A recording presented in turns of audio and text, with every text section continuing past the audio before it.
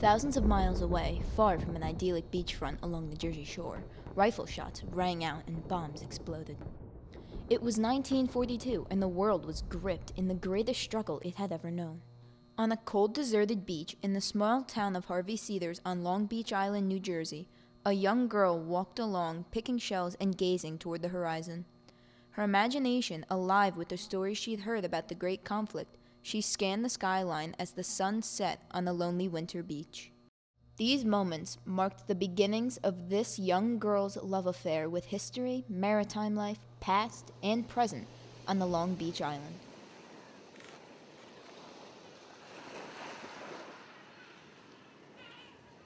Pooch was a woman highly respected, but also feared. But if there's a lady of LBI, it's Pooch Buchholz. Some 7 decades later, the Cultural Heritage Commission of Ocean County is honoring Margaret Pooch Buchholz with a Lifetime Achievement Award for her work in preserving the history of Ocean County, and more specifically, the history of Long Beach Island.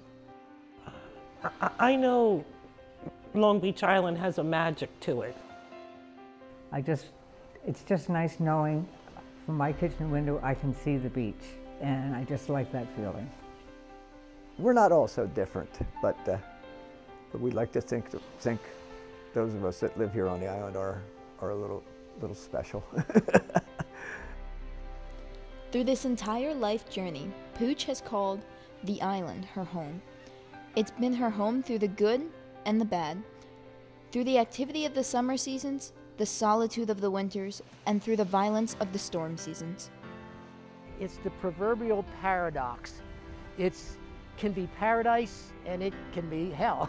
It's a rough place in the winter. Not everybody can take it here in the winter.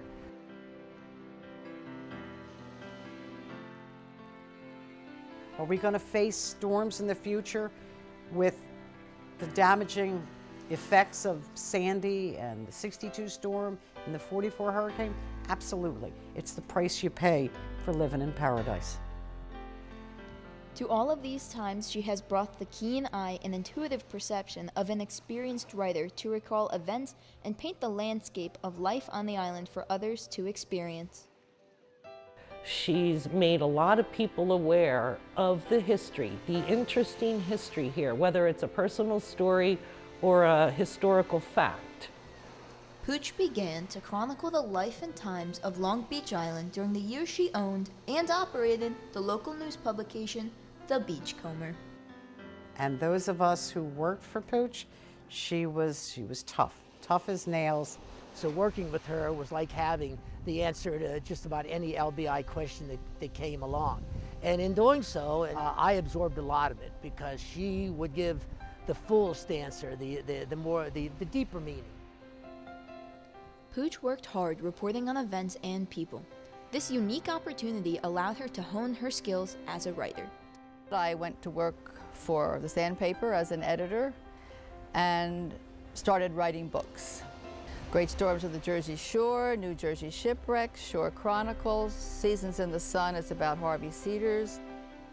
These works include topics that range from a unique view of island life to the mysteries that lie beneath the surface, which hold gems of history hidden deep in the Atlantic.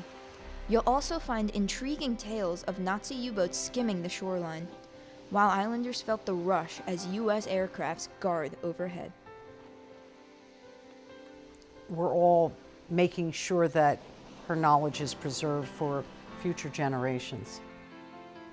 Next time you find yourself on the island, riding down the iconic Long Beach Boulevard, stop at a restaurant, a fishing dock, a museum. Start up a conversation with a local and mention Pooch Buchholz.